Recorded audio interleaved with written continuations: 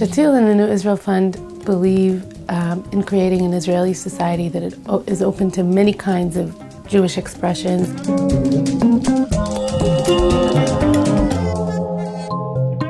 Today, the pluralism subject is not isolated anymore. There are many connections between pluralism and state and religion and other issues like women's rights, like the struggle against racism, like social justice. Shatil has a very unique part in creating those coalitions, since we're familiar with so many organizations and so many struggles in a way that it can actually empower all the struggles and make them more efficient. We believe that no woman or man should have to pay for their freedom. Just as you enter marriage from your own free will, you should be able to exit it as well.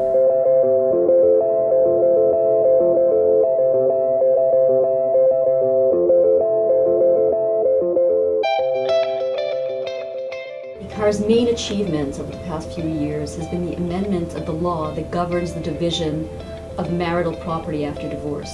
We succeeded in separating between the time of the get, the divorce, and the division of property, something that can reduce the ability to extort a partner at the time of divorce. Experts in the field have said that it is the most important change to family law in 30 years.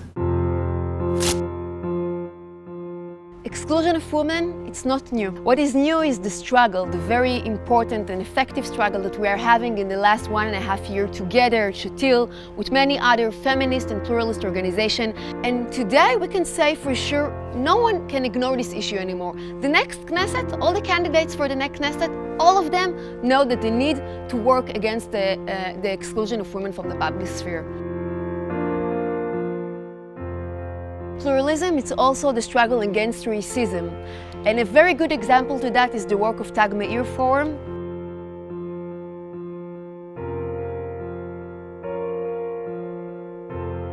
There are about 30 organizations in Tag Meir Forum, and they are all working together in order to bring a different Jewish voice and to say that racism, this is not a real Jewish voice.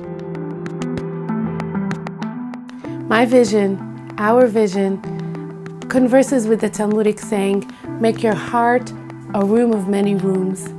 Let's make our country a room of many rooms. Let's include all the options of Jewish life, all the options of religious and non-religious life, to make this a Jewish and democratic state.